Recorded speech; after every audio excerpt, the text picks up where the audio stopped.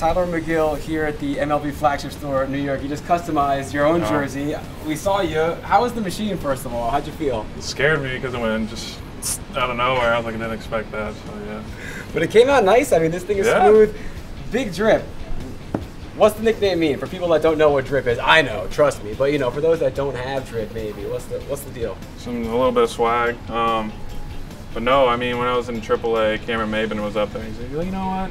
He goes, something about you, like, you're very laid back, you're very, like, chill, like, I'm gonna start calling you Big Drip. And I was like, okay. And the next thing you know, Zico was in the corner, he overheard it, and then I came up, and then he came up, and the next thing you know, he's just going around the clubhouse going, oh, I heard his nickname's Big Drip, and then with Hefner and James, and then he heard too, and the next thing you know, it just spread like wildfire, and it's, yeah, Big Drip, and that's what it came to, so.